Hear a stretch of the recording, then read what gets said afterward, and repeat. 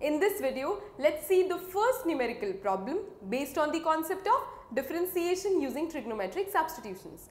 The question has been asked in a state board examination in the year 1993, and the question says if y is equal to secant inverse x plus 1 upon x minus 1 plus sine inverse x minus 1 upon x plus 1 for x greater than 0, you have to find dy by dx. Now you see this is a hybrid question. It involves the trigonometric functions in the inverse form, that means inverse trigonometric functions, as well as dy by dx is written, that means it is a differentiation question too.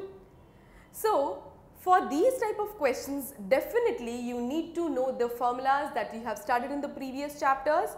Since it is based on inverse trigonometric functions, please refer to the inverse trigonometric functions videos chapter 2 of class plus 2. Now, the question is again, I illustrate that it has secant inverse and sine inverse, and they are in addition. And you also see that here in the bracket is x plus 1 upon x minus 1, here it is x minus 1 upon x plus 1, that means only the reciprocal difference is there. So that means what? If at all these inside brackets become equal and one you have is sine inverse, somewhere we have in our mind this formula, sine inverse x plus cos inverse x is equal to pi by 2. In order to apply this formula, we have to see how we can apply in this question. I write the heading as solution and let's start with the solution. You see here it is secant inverse.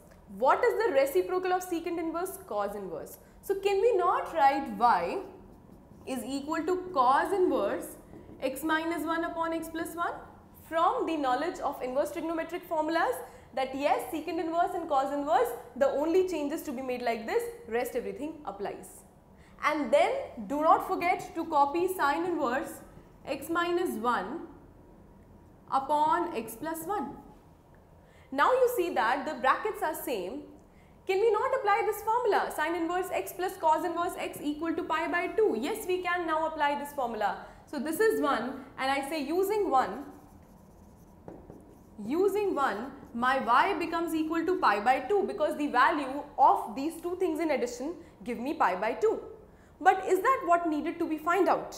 No, because dy by dx was needed to be found out, not y only. So now let's differentiate it with respect to x. So what is dy by dx? Pi by 2 being a constant, its differentiation with respect to x is 0. So the answer is 0. Now see, we must not be only aware of the concepts which we have studied in differentiation in order to go about the questions, but the previous chapters as well. So always in mathematics, keep revising whatever you study so as to improve in a better manner.